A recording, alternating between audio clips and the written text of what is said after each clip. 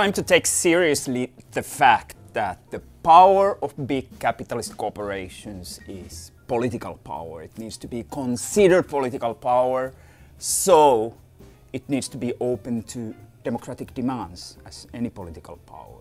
I think we can learn from the feminists where they said the personal is political and placed democratic demands on the patriarchal family, making, for example, marital rape criminalized in Finland.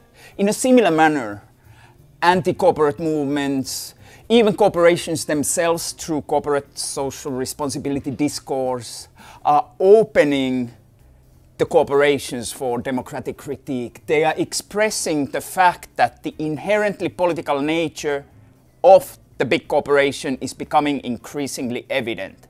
So can something be done? Can we democratize the corporation? There are all kinds of proposals for democratic cooperation, democratic economy, people taking control over capitalist power. Can it be done? Well, Berlin Wall was an authoritarian construction constructed by people, and it was taken down by people with democratic aims. In a similar manner, ideological walls that protect the power of capitalist cooperation have been constructed by people, and they can be taken down by people. Will they be taken down by the people? I'm not sure.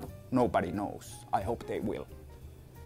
Well, I think it's true that the power of corporations has increased and the markets are much more powerful in global affairs, in even social issues than they have been before. We have lived the age of the markets for the last 30 to 40 years. And now the world order is changing, and clearly corporations, industry, financial sector have a lot of say, a lot of influence in the world affairs. But I'm not sure if that's the whole story. I'm not at all so certain that corporations really have political power. I'm not really certain that corporations can be democratized so easily. I don't really know where to start. And I don't really know whether those corporations that probably needs this control the most are the ones that would be likely to become under democratic control in the future. I think the world order is really changing, but this change is really complex, and power, political power, is much more diffuse than just the model where we can see power from democracy moving into corporations. I think that's far too simplistic. I think we should focus on traditional areas of political power, on the local level, on the national level, and on the supranational level. Locally, in local communities, cities, municipalities. Nationally, on parliaments, governments. Supranationally, on institutions like the European Union, the United Nations, or other forms of international corporations. I'm not sure whether I'm so worried about the power of corporations or whether I should be more worried about the state of power in states and in traditional political actors.